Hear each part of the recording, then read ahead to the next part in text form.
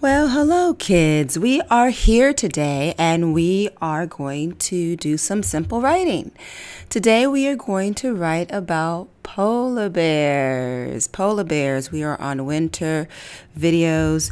The great thing about this video, it is a live taping in a real classroom. We have teachers that send us videos and we just put the narration to them. So we are going to get started. I hope you guys all have a piece of paper in front of you and a pencil, because right now we are going to focus on our topic, which is polar bears. Polar bears. Okay, so let's begin by spelling polar bears. Our topic gets written first, so we start with P, O, O. And then we are going to write an L after that O. So let's write the O, the L for la. And polar has AR at the end. Okay, so now we need an R.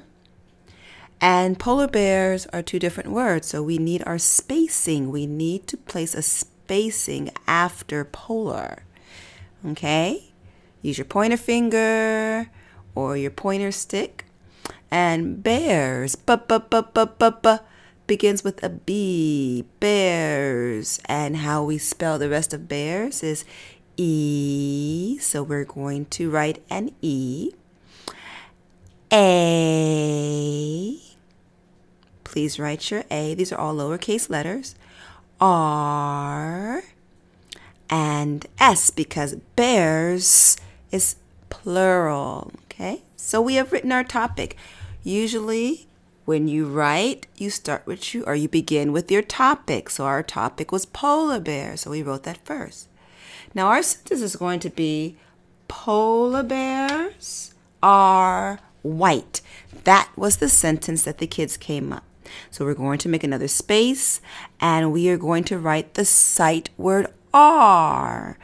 Polar bears are. We need a connecting verb or a connecting word after the topic. So we have polar bears are. Okay. Polar bears are, and we have white. We are going to write the word white.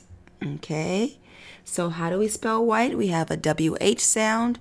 Wah. So we don't have space to write on the top line. So that's what they are showing you. So we're going to write white. W-H-I.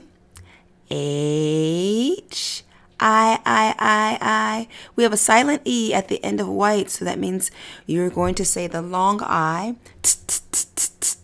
and a silent E.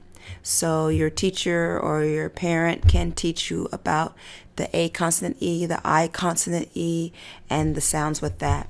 What comes at the end of a sentence? You have it, a period. So we have completed this sentence.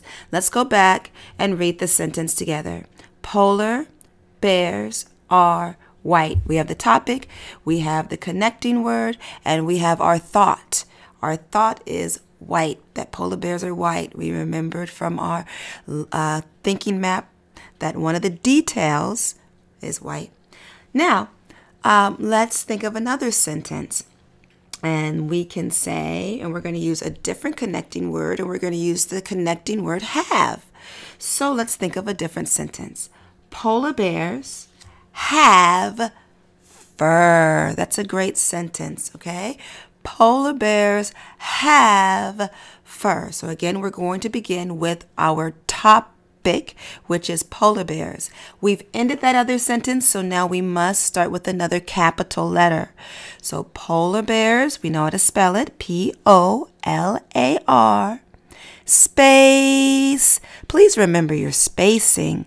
It makes the paper look so nice, and you can separate your words and read them in a great manner. Polar bears, so we're writing bears again, B-E-A-R-S, because bears is plural, just a reminder. Now we have to make another space, but I don't have any more room. So when you run out of room, you must go to the next line. So we're using our connecting word have. Have. Some teachers like to call it a connecting verb, but we can say a connecting word, and it is have. You should know how to spell have from your sight words, H-A-V-E.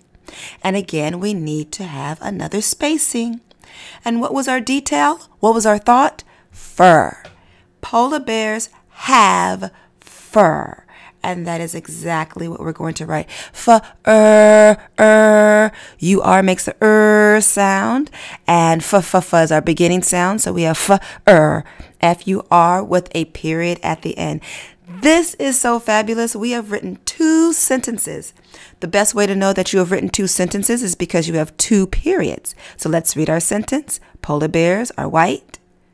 Polar bears have fur. Polar bears are white. Polar bears have fur. You are so awesome. You have just written about polar bears. This was a simple lesson. You can go with your parents or your teacher and go into a more detailed lesson and a more thorough lesson. But this is just a visual of what your writing should look like. Nice and neat. And how you should use your spacing when you are writing sentences. I'm so glad you joined us. We are going to have lots of more writing lessons. So please tell your friends, tell your family to come in and learn with us on the Deal Learning channel. It's free education. How can you beat that? Goodbye.